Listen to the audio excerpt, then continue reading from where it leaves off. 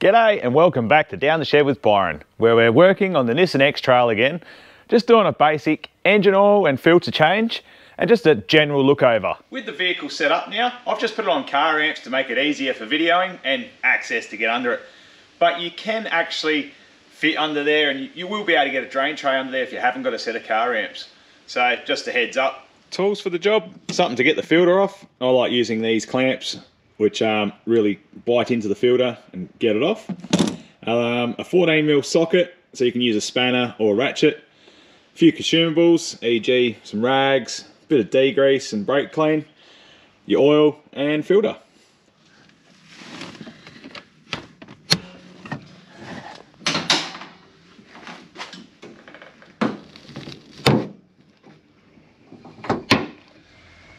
With the bonnet pop now, or your hood, just have a general look over your engine bay, sussing out oil leaks and bits and pieces before you actually start the job, so you got some idea of what was there before you started.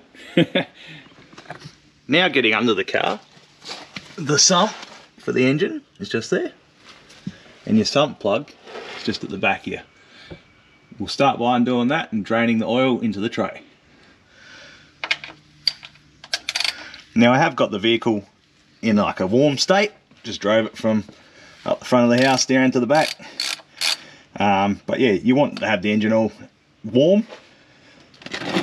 Do that and unscrew the plug. What I was trying to show you is when you get it to that last thread, be ready and pull it out so you don't cover your hand in oil. Have a rag on standby. So while we let that oil drain, it's a good time to give the sump plug a good clean up and replace that aluminium washer, copper washer, whatever your flavour you like to run. You can get away with reusing them, but in this case I'll throw a new one on and we'll put the plug back in once that oil's drained. And just a little tip, if your washer is damaged and you're going to replace it, but you need your car to run down to the shop to grab it, grab yourself a spanner, and try and work out what size it is. In this case, 12mm spanner fits on that sump plug, so you need a 12mm washer. That's just something you can do. You can put that back in for now and run down and grab one later. Another good rule of thumb is either leave the sump plug out or refit it and make sure it's done up tight so you don't forget it. With the oil drained out now, let's give that a quick wipe. Put the plug back in.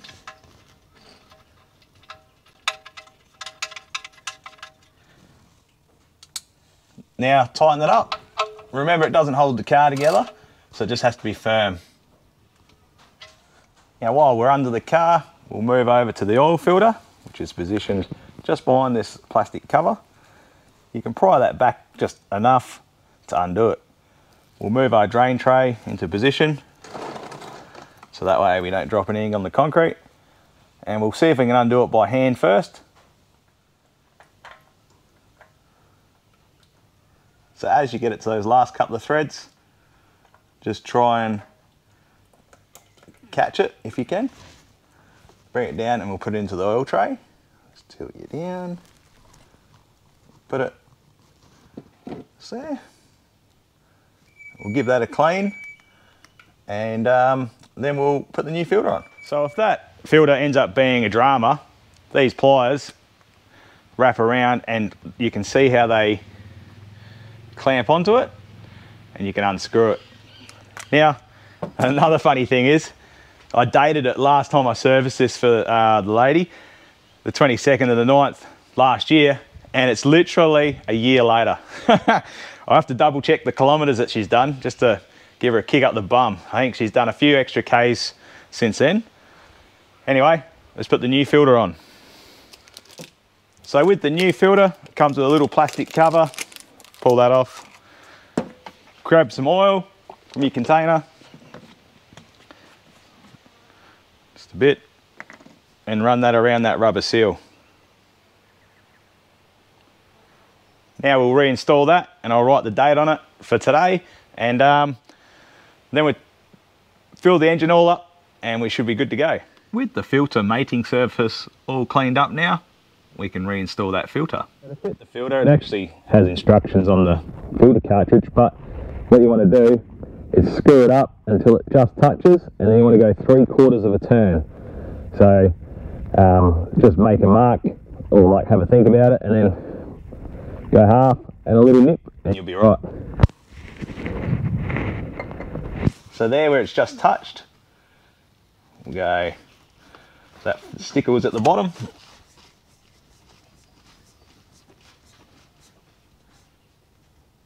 Sticker's about there, so it was there to there. That's roughly 3/4, eh? So that should be all right. Now, because we're on those ramps at the moment, I'll just probably put 4 litres in for now, till I get it back on level ground. But according to the internet, it's 4.6 litres goes into these cars. So I'll just take the oil cap off. And I can't remember if I mentioned you'll need a funnel, but some oil containers come with funnels. Mark the back of your oil container, or just have an idea of where the 5 litres is and where 1 litre is, and then tip it in and measure it as you go.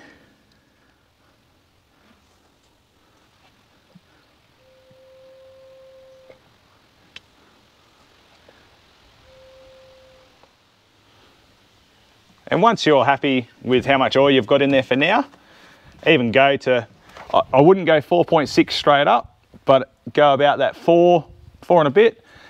Double check it, which I'll show you where the dipstick is now and how to check it. So if you look into your engine bay, your dipstick's right here. So start by pulling the dipstick out, giving it a wipe. Now you'll see, hopefully it shows you, there's a dot here and a dot there. So that's your minimum and maximum. So as long as you've got it in the middle here somewhere, you'll be okay to start it. Just remember, you've got an oil filter to fill up too. Now I've roughly put 4 litres into this, and we are just on that low mark there, just over it. So what I'll do, I'll just top up a touch more so we're about here-ish, and then that way I'm safe to start it and move it off the ramps. Remove the funnel, put the cap back on. Now we'll just start it up. You'll notice your oil light will stay on for a little bit, but it should go out in a couple of seconds. Done. Right, I'll just move it back onto level ground and we'll double check that engine oil level.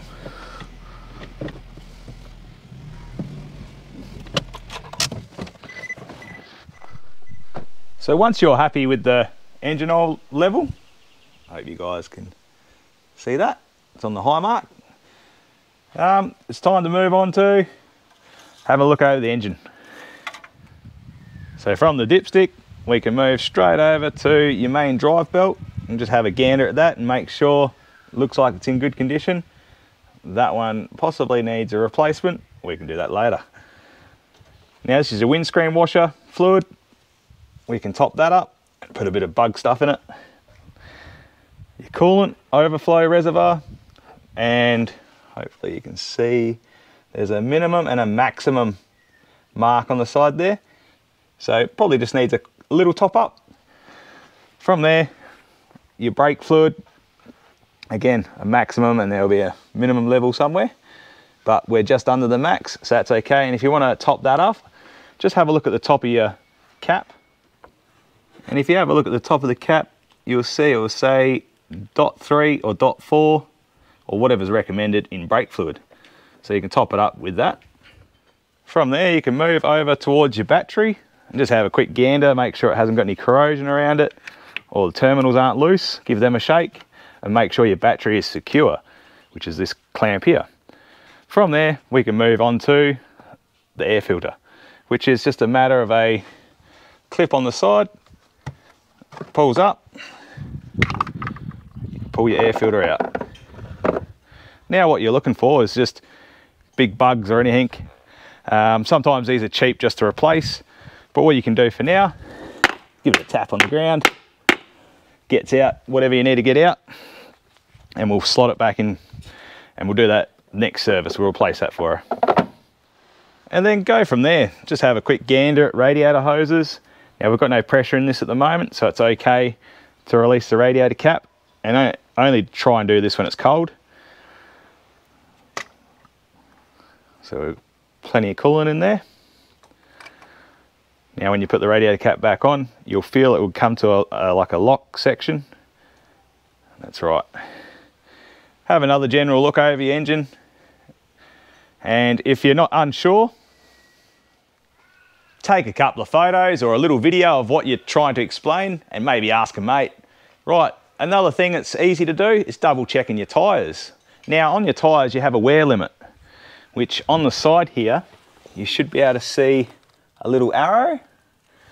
So just there, let's see if we can find another one right here. Now if you go from there across your tread, you'll see a little wear indicator. Now just double check that and see if they're down to that, it's advised to get them replaced. Now if you want to double check your tyre pressures, I'd advise again in the morning running down to the servo, and this is what's recommended for your tyres. Just double check your sizes. Now if you need to know the size, it's on the side of your tyre. Here we go, so we've got a 215/65 R16. So the pressures that we want to run will be, they're all the same. So in the front we'll run 33 psi, and then the rear 30. Another little mission to do is to double check your lights are working. So just turn the ignition to on, put it in reverse, just go over them and make sure they're working. Headlights the same, side marker light, brake lights, all I do there is just reverse up to a shop window and see if they work. Otherwise, ask a mate. All right, well, I hope this has helped you out and given you some info or some heads up on just a basic service on your Nissan X-trail. If there's any other little tips we can put in there for others just to help them out, throw it in the comments. All right, take it easy, and I'll see you when I'm looking at you.